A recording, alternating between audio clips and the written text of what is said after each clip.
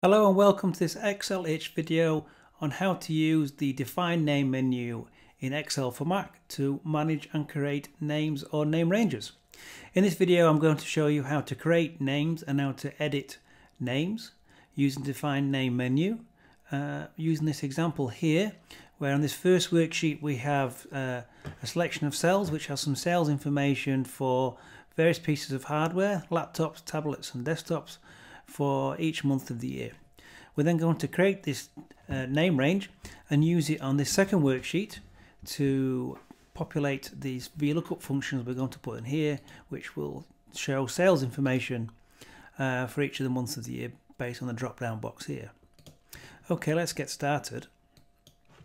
First of all, to access the Define Name menu, click on the Formula tab and then click the Define Name button here, and this will pick up the Define Name menu, as you can see. And to create a new name, you can click the plus sign, and to delete one you can click the minus sign. Because we just opened it up, it's expecting us to create a new Define Name. We haven't selected one yet, so let's go into here and give our name a name, and we're going to call it Sales Table.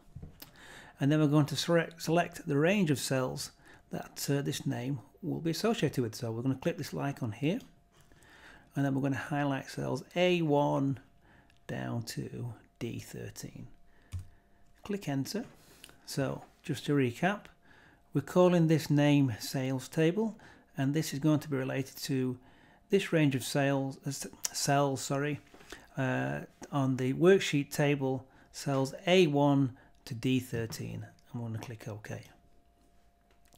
Now, just to check that that has taken correctly, we can highlight this range of cells again, and if we go up here to the name box, we should see that it says Sales Table.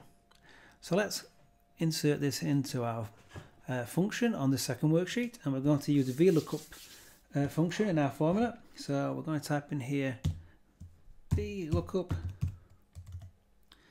open brackets, the lookup value. So the month that we're going to use in the VLOOKUP formula is going to be selected in this cell here, cell A2. So we're going to make that cell A2, and I'm going to make that an absolute reference.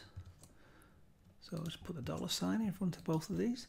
Type in our name that we've just created, Sales Table.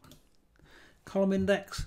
Column index is going to be number 2, because that was the column that the laptops was on our original range of cells, so 2, and then we're going to type in false because we want an absolute match. There we go. Now we're going to click enter. Okay, and you can see it's already showing a value for laptops in July, $5,000 apparently. So now we're going to take this formula and we're going to copy it into each of these cells. And then we're going to modify the column index to 3 and to 4. Okay. Oops. No, we all make mistakes. There you go. So if we just select different months, like so, you'll see that the sales information updates. Okay. Now we're going to use the Define Name menu to now modify our name that we have created, and we're going to add a new column to our original worksheet of sales data. So let's create this column, and we're going to call this one Mobile. There we go.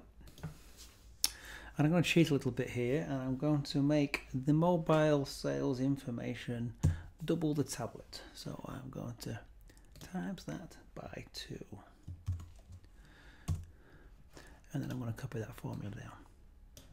Okay. So we now have some sales information for mobile devices. Okay, so how do we modify this, this name that we've created? Well, we can go back to the Formula tab, click Define Names, select Sales Table, and we can do one of two things here. We can either click this icon and reselect this range of cells, or we can just type into here. All we've done is changed the column. We've got a new column, so we're going to go from column A1 to column E13. Type E, click enter, and click OK. Again, we can check this by highlighting that range of cells, and we see sales table. So going back to our second worksheet here with our lookup formula, we're going to add a new column, mobile. You'll notice that I've already got the text in black. So I'll set the background, so text in white, and set the background to black. Add a nice border. And we're going to copy that formula across again. Change the column. And 5. And there we go. We have the sales information for mobile devices in April. Well, let's just check that to make sure that's correct. April, $14,000. Click a few different months to make sure it works. June, 28,000. June, 28,000. This seems to be working. September, 24,000. September, 24,000. There you go. I hope you found this video useful. If you did, please give it a thumbs up below or subscribe to my channel, and don't forget to pop across to my website, xlh.com. Thanks a lot. Bye.